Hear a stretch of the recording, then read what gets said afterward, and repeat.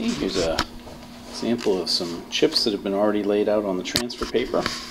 Used a little bit of spray tack just so I could flip them over easily for this demo. That there.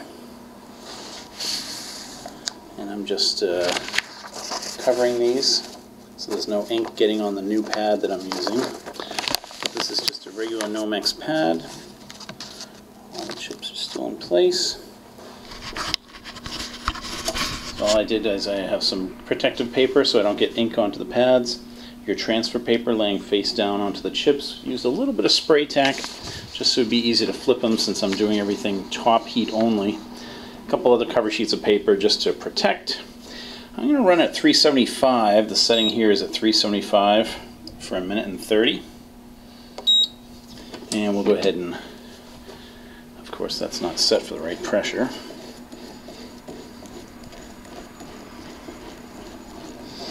Sorry, I didn't account for the Nomex.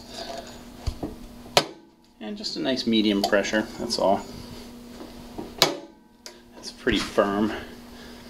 And the reason I'm going a little cooler is because it looks like your chips want to melt a little bit or soften up, so I don't want to crush them or squeeze them and change the shape. If we press too long or too hot, you can soften up the chips. That wouldn't have anything to do with the results of the transfer, but with these particular chips it just seems like the lower temperature is better.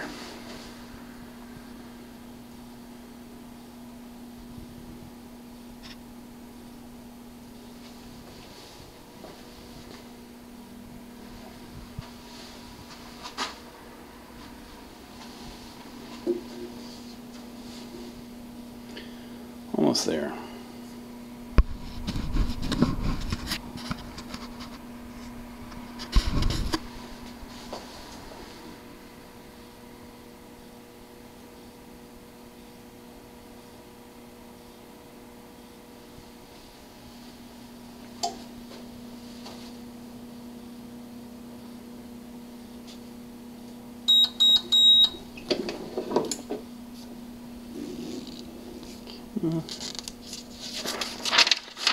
Cover sheets.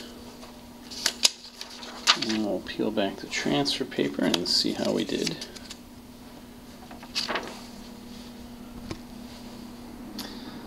So, kind of a medium firm pressure. I don't see any issues on these. And again, I just used a little spray tack on the transfer paper so I could place them in place and so they wouldn't move around.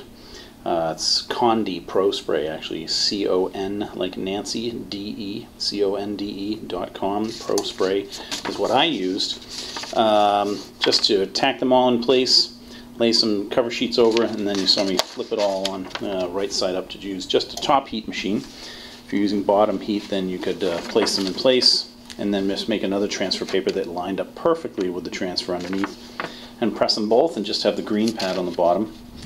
And we'll go from there.